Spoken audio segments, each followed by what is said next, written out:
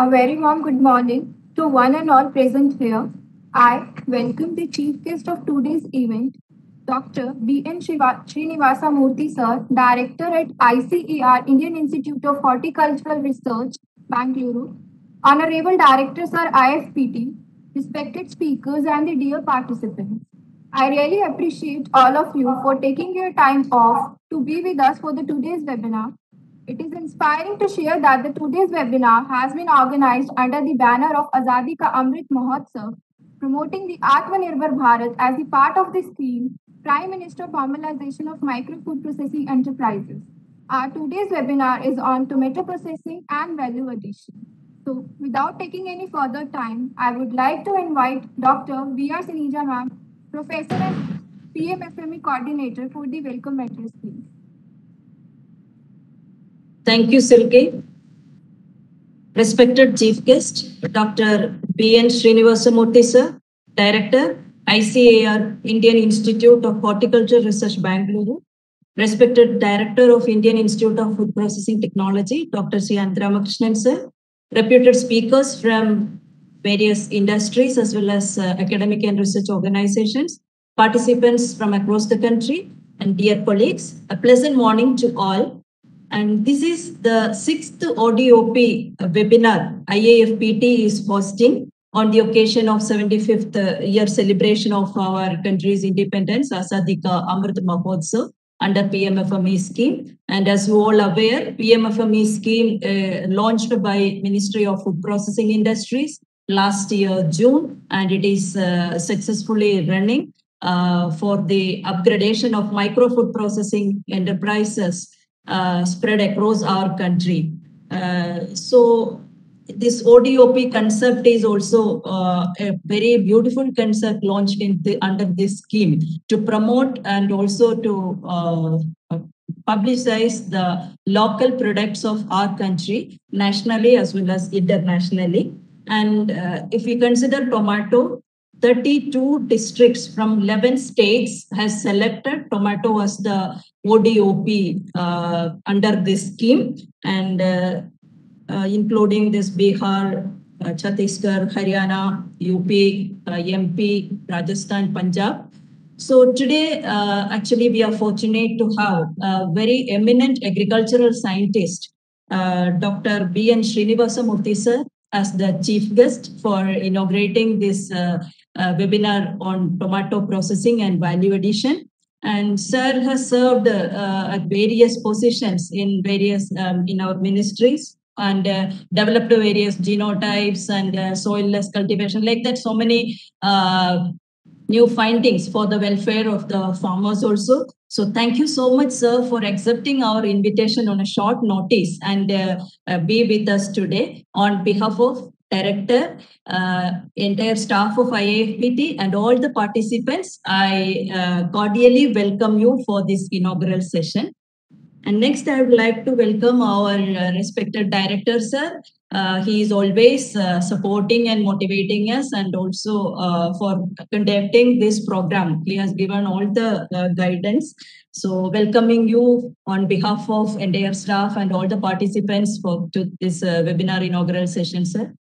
And next, I would like to extend a warm welcome to our speakers, eminent speakers from various industries as well as organizations who will be delivering their lectures today. And I'm sure that these lectures will be beneficial to all our participants. And next, I would like to extend a warm welcome to all our participants who are actually the backbone for this webinar. And always they are supporting us to organize more such seminars and extending the same cooperation expecting the same cooperation from you for the future programs also. So I welcome you all for this webinar's inaugural session. And also I welcome all our staff, my colleagues and the PMFME team of IAFPT. Once again, welcoming you all and hope that this seminar will be beneficial to all the people who will be attending this session and also who will be applying for the PMFME scheme to get the benefit of the scheme. So welcoming you all once again. Thank you. Jai Hind. Once again, thank you so much for our Srinivasa Murthy sir and all the invitees today from ministry and other ministry people, and especially our economic advisor joined today for this meeting as well. And this is the week we are celebrating Asadika Amrut Mahosha. From ministry side, Ministry of Food Processing Industry is celebrating the whole week from 6th to 12th. Continuous program has been organized by the Ministry of Food Processing Industry. This is the first program. We are starting with the webinar on tomato processing and value addition. And all we aware of that just now, Dr. Sunija is mentioned about uh, our PMFME scheme. And in this series, we have done a lot of series of program, and we invited very late to our Srinivasa Murthy sir, and thank you so much, sir, for accepting our invitation, being with us, and all of you well aware of that SARS contribution, especially on the grape and pomegranate and all the horticulture crops. Uh, Apart from that, if you look at IHR is moving a lot of innovations in the IHR, mainly for the industrial linkages. One of the ICR institution doing a lot of technology transfer, especially for the horticulture crops. And recent past, this transformation from IHR really is made us to proud. And we wanted to work very closely with IHR. And when we came to know our sir has taken over as a director, we are very happy, sir. Congratulations to you. And we are hoping a long relation with IFPT and IHR, sir. And once again, on behalf of ministry and behalf of IFPT and all the participants, I welcome you for today's program, sir.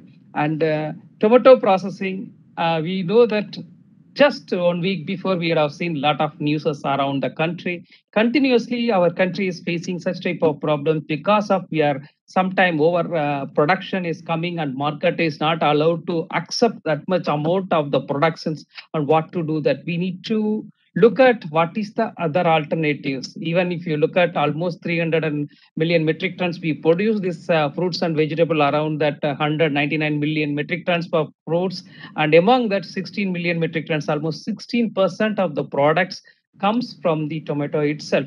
And if the production is cross some particular level and over and above, we are importing as well because of the some of the other reasons like table varieties and processable varieties. Some of the things are there, but still how to convert this excess production into the value added product, that is the key element.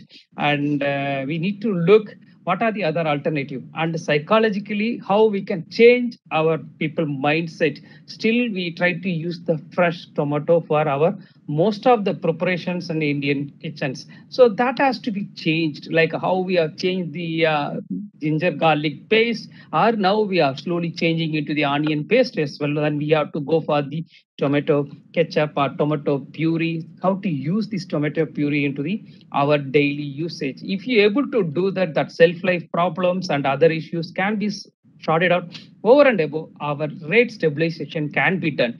That's what we need to think. Food processing is the one ideal vehicle to make such things to happen. Like one is the price stabilization, second is the nutritional delivery system. Even tomato itself, if you consider, 95% is the water.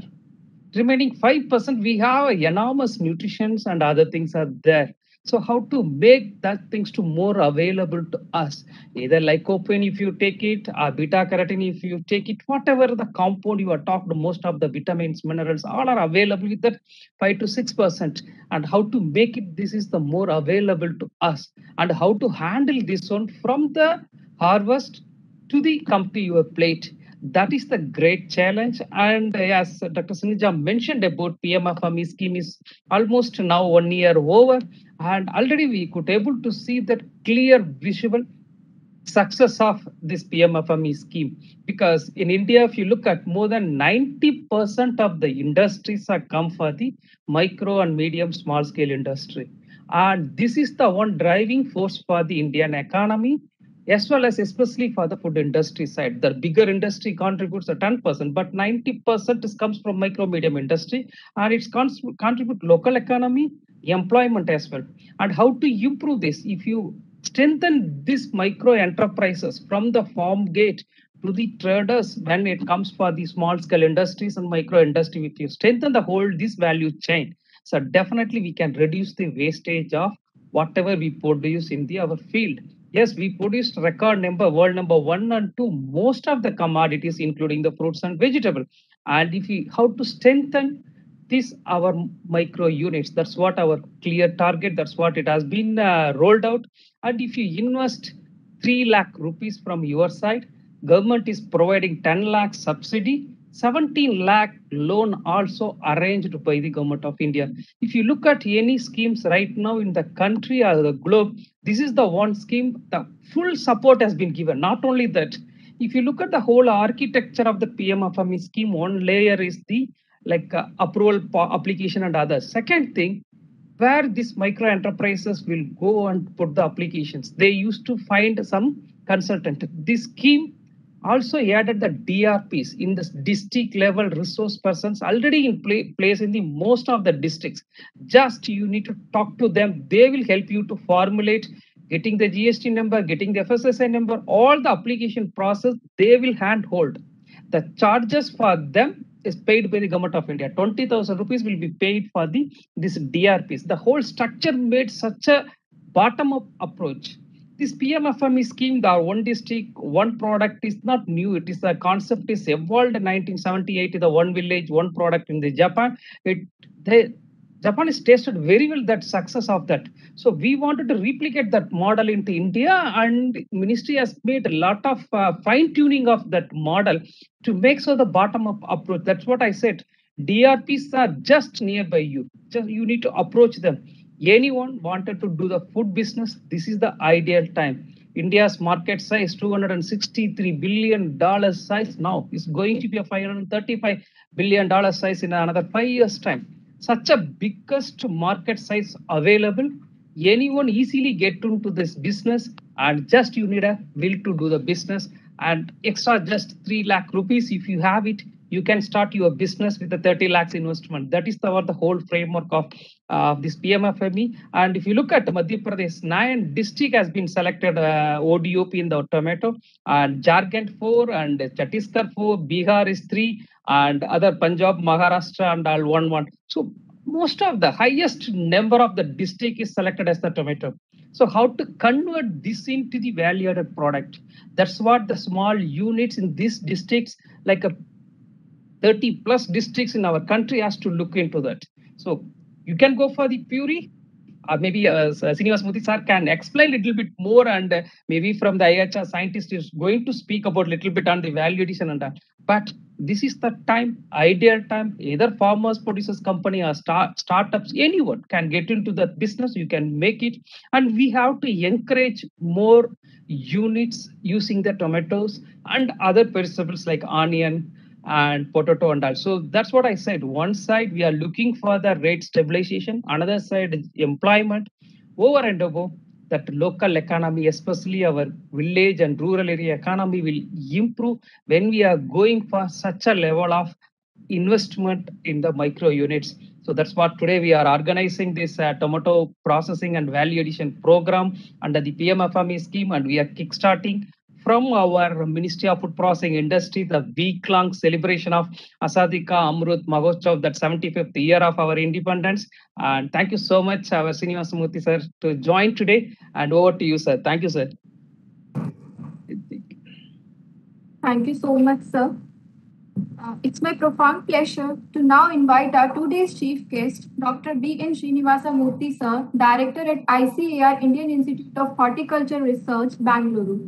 Sir has completed his undergraduate and postgraduate degrees from University of Agriculture Sciences, Bangalore, and obtained PhD University from Guelph, Canada as the Commonwealth Scholar.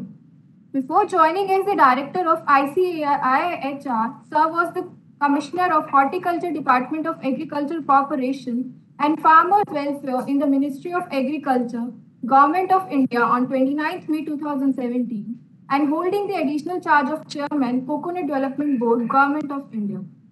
In his professional career, Sir has developed and released 8 great hybrids, 3 pomegranate hybrids, 1 strawberry and 2 passion fruit hybrids. Some of them are popular in farmers' field. Introduced over 200 genotypes of pomegranate from USDA and developed pomegranate germplasm block at IHR with over 350 accessions. Sir has perfected technology for soilless culture and vertigrow systems for strawberry for peri-urban horticulture, and Sir has also published over 80 research articles In the peer-reviewed national and international journals, over 30 popular articles, technical bulletins, and book chapters. Sir has organized group of farmers to promote cultivation and export food crops like pomegranate, grapes, and mango. Being tech-savvy, introduced drone-based services at the institute, and to his credit, he has also developed mobile apps on crops like pomegranate and custard. Sir is the recipient of Aryabhatta Award, Fellow of Society for Advancement of Research on Pomegranate Solanpur. He is also received Commonwealth Scholar of Canadian Commonwealth Association. I would like to invite Sir to address our gathering. We welcome you, Sir. Very good morning to all of you. Thank you, Silky, for introducing me with a long biodata that what I have achieved. This could not have possible because of our hard-earned and also the innovative things that our farmers have started. These farmers are our backbone. Because of them, we are here. With a big salute to our Indian farmers, I'm going to start my presentation and just my address rather, not a presentation. Most respected director of IIFPT, innovative person who has a lot of vision. I was just looking into your biodata, sir, Ananda Ramakrishnan, for your great contribution to our Indian food processing industry. I am looking from the production angle as a horticulturist, and but the farmers are suffering, and the tomato is one such crop, the most suffered crop growers in the country. So with this little background and all our resource persons who have joined here, and also the participants, the most important one are those people who are going to take benefit of this particular webinar. And I congratulate IFPT for arranging this particular webinar. When you look at the production aspects and the challenges that we have in a crop like tomato, although this concept of ODOP came into existence long back in Japan, as you rightly pointed out. But in India, it seems about 3 years back, in our ministry, when I was Horticulture Commissioner, we were discussing about how to scale up the production and give a branding for our GI crops, geographical indication crops. There are about 35 horticulture crops were there. In that, one of our meetings of senior officers, our secretary has indicated how to go about, what to do, and other things. With this particular ODOP concept, what we are discussing has originated. Although Uttar Pradesh is one state that has taken up a little forward in this manner. In 2020 budget, this was announced, ODOP, as one of the concept. In fact, I was also one of those persons who are involved in developing this ODOP concept. In fact, there are about 37 states as of now, including union territories, of course, 29 plus other 29 and other 8 union territories with 705 districts where ODOP crops have been announced so far. So out of these, there are about 147 crops, 147 products are there, apart from tomato. Tomato is one of them. As you rightly pointed out, about 32 districts have been covered under tomato crop in 11 districts. And I'm proud to say that out of 705 districts, 406 are based on for horticulture crops. You know the importance of the horticulture crops. Though the production is about 329 million tons of fruits and vegetables and other horticulture crops, we are producing more, but the challenge remains that the distribution part, the wastage part, we see about 28 to 30% of wastage in horticulture crops, especially horticulture crops, because of their nature of perishability with high water content. As we see, tomato has about 4 to 5% of total soluble solids, the present day varieties, what we grow in India. 95% is other products like water, other than total soluble solids. So this is the kind of the crop or the products that we are dealing with. With this kind of background, there is a loss is humongous. And the price fluctuation among the crops is of the 3 crops. So what we saw is challenging crops in horticulture, that is top crops. Our Prime Minister has rightly coined in one of those independence speeches, tomato, onion, and potato. Tomato is one of those crops which is highly challenging when it comes to price fluctuation. Although we can grow tomato in almost all the seasons in different states, but in some of the northern states, because of the high temperature in summer months, it is very difficult to grow. So the price fluctuation is very high, excepting for this particular year. It is almost every year, July to September is the one that is the peak price, and January, February, March is the place which is a lot of glut. This year, unfortunately, many farmers face the problem of disposal of tomato. There are several reasons for this. When we come to India, about 192 tons of vegetables we are growing, out of which about 20 million tons are tomato. 50 plus is tomato is potato. 20 million tons is tomato itself. We stand in second next to China. China produces about 61.63 million tons, and USA about 96.8 million tons. Portugal about 48 tons. That is the productivity rather. And world total production is about 4.676 million hectares, out of which production is about 182.25 million tons, with a productivity of about 38.2 million tons. China, the productivity is about 46.8 million tons, 46.8 tons per hectare. USA is the highest with 96.8 tons per hectare, and India goes with just 24.6 tons per hectare. When it comes to processing, tomato we are processing only about 3% of our total production. So there is a vast scope, including our institute. Many NAR system, National Agriculture Research System, have developed a processing of tomato, but unfortunately, we are not having many good varieties that is suitable for processing itself. There is no dedicated variety. Of course, there are attempts here and there from both public sector and commercial seed production companies, but the requirement of processing varieties is totally different. We cannot switch totally to processing tomato varieties for cultivation. There should be buyers also. So in this scenario, good balance is for going for a contract farming. Some of these processing industries should come forward and have a contract with the farmers. Our recent government policies also made this particular thing very easy. And tomato, since it is almost available throughout the year, the food processing industry will not suffer for want of raw material. This is one of the best examples of food processing industry to run almost about 11 to 12 months in a year. And there is a range of products that can be prepared. Our one of our scientists, Dr. Bhuneshwari, is also going to join, and she is going to give the products that we are processed at Indian Institute of Horticulture Research. And we have developed a couple of varieties suitable for processing. The requirement of processable varieties is that it has to be indeterminate or determinate or semi-determinate. That is on Arka Apeksha and Arka Vishesha are two hybrids we have developed that has the potential about 75 to 80 tons per hectare. That is twice the national average of tomato production in our country. And many states are growing tomatoes, including Karnataka, Madhya Pradesh, Odisha, Andhra Pradesh, Chhattisgarh, and Maharashtra. These two varieties are suitable for these regions also. That way we can go in for taking up these processable varieties. Initially, there is need to boost dual purpose varieties. If there is a glut in the table tomato production, we can just divert them into industries. Later on, we can go for contract farming with the industry coming forward to process the tomatoes.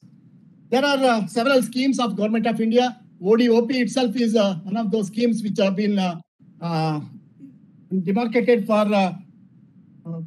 avoiding the food loss by processing some of the products. And the present day, whatever the varieties that we are processing in tomato, they are having a lot of water. About 4.5 to 4.5% is only the TSS. So when you are processing that kind of varieties, that too when the prices are below 3 rupees or 2 rupees in the market, the processors are procuring and processing, and that will add to cost of production or cost of processing, because they have to remove a lot of water. Because unless we have a dedicated varieties for processing, this cost is going to high.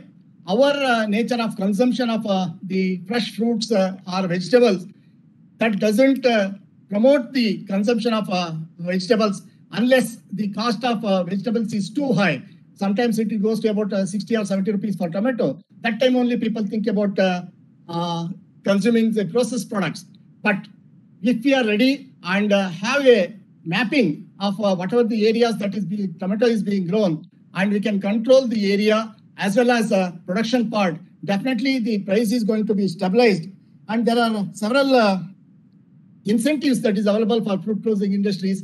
The recently announced FPOs, that is one of those things which can take a shape, and also the farmers who are producing tomatoes, they can form FPOs, and there is a provision for financial assistance of about 16 lakhs rupees as grant, and also for running their business about 30,000 rupees for day-to-day expenses per month available for FPO formation, and there are about 10,000 FPOs to be formed in the coming 3 years, out of which about 1,500 are targeted in the current financial year.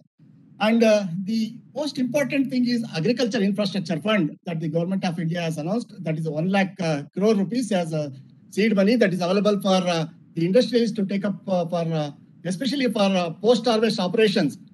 In this, about 3% interest subvention is there. 2 crore rupees as without collateral. Interest subvention of 6 months to about 2 years for interest subvention.